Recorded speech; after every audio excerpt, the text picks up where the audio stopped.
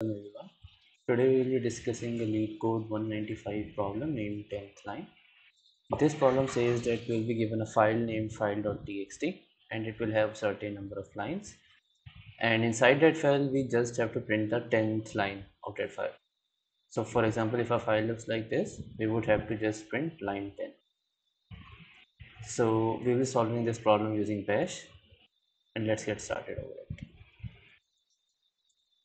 So first and foremost, we will be creating a while loop for this, and for that while loop we will use a variable named count 0. This essentially tells you the lines number of lines we are at inside a file. So we'll initiate our while loop and we will read the lines inside that file, and we will read the lines from file dot txt, right? Now inside that while loop we will first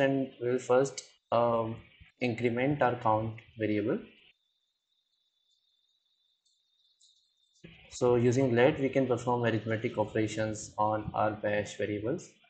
So what this essentially do is whenever we are reading line by line inside that file, we will increment our count variable. So when we are at line 1, we will increment our count from 0 to 1. When we are at line 2, we will increment our count from 1 to 2, and so on. Then we will check if we are at our count value 10. We will address our variables using $sign. So this refers to this variable, and we will check whether is it equal to line 10, whether is it equal to value 10. If it is equal to value 10, then we will just print the line and exit from the process. So let's see if it works. When it does, I think it's pretty efficient. Let's also look at some different solutions for this. So this was like solution one using while loop. Let's also look at different other solutions. So this is a solution 2, and here we will use AWK text processing tool. So it's a text processing tool, and we will use this. So AWK allows us, and it gives us various utilities which you can use to basically process your text inside some files. So if you use AWK, then you initialize the statement using AWK itself.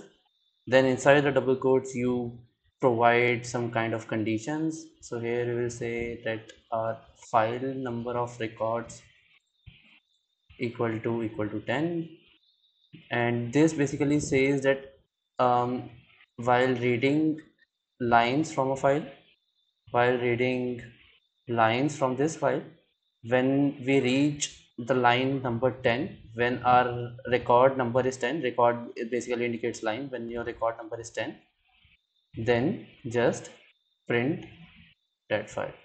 So this is a condition and this is an action, and all this gets performed on this file. So let's see if it works, and it does. It's also pretty efficient. So just one thing to note here again is that this is a condition, this is an action. Action says print. That means whenever this condition is met, we will run this action on this file, and it stands for file number of records, and record basically indicates lines. That means your line number is 10, then you have to print this. Let's also check another solution, and this time we will use sed. This is a streamline editor. This is a stream editor basically, and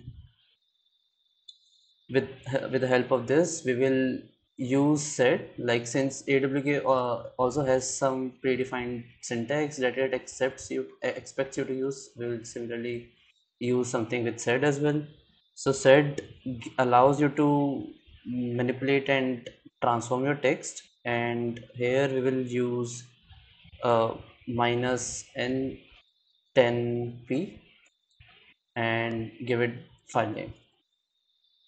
So what this basically means is it reads line by line from this file, and when the count reaches 10, print it.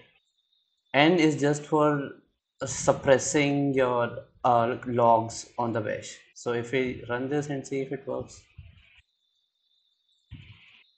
and it doesn't, let's see what's wrong with this. Okay, we have to comment this out as well because it was reading that too. And let's see if this works now. And it does, and it's also pretty efficient. So again, one more thing to recap about what said is that thread is a stream editor, and it also allows you to manipulate your text inside a file, and it reads the file line by line.